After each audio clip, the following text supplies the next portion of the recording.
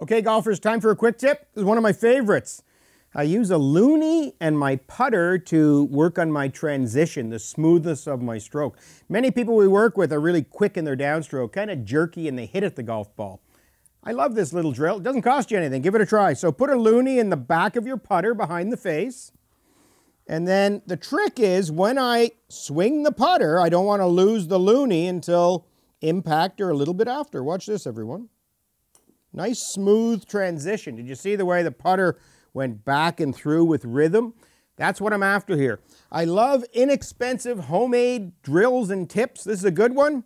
Stick a loonie in the back of your putter and you'll start making more putts.